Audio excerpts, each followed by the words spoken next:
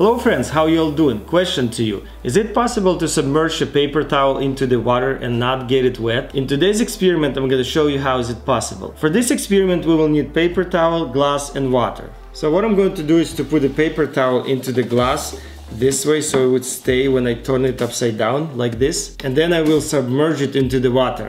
Here's my paper towel in the glass and it's not falling out, you can see that. So I'm gonna submerge it now like this, and you can see it's fully submerged. And let's take it out. Now look at this, the paper towel is completely dry like it was before. Not even a drop on it. That's pretty cool. What's really happening here? Why is the paper towel stays dry when we submerge it? When we put glass upside down like this, there is air that is trapped inside of the glass and it's pushing on water and doesn't let water fill the entire glass. And I can even feel the air pressure resistance here. So it's all about the air pressure inside of the glass. Let's do something different now. I'm gonna submerge this glass into the water, and then I will let the air out. And watch this.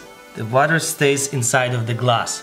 Why is this happening? Well, everything is reversed now. The air pressure inside of the room is pushing on the water, and that's why this water is staying inside the glass. I will lift the glass out and the water will go down. Here we go.